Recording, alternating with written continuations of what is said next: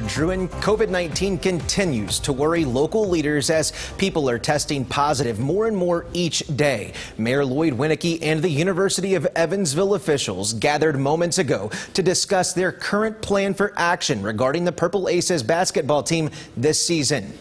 This year, there will now be a maximum capacity of just 500 fans inside the Ford Center for home games. They will continue to evaluate the conditions and changes during this pandemic basketball season. The team will also play less games this year. School officials aiming to keep everyone safe.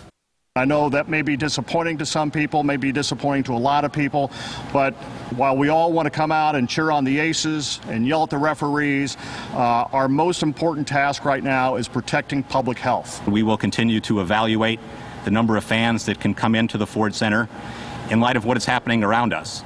But we think as the season gets close to us, there was really only one choice for us, and that is the right decision for the university, the right decision for the community. And that is to do our best to be able to limit the amount of spread of the coronavirus here in Evansville. Season ticket holders will receive a letter in the coming days giving them options for this season. So season ticket holders, you should check your mail.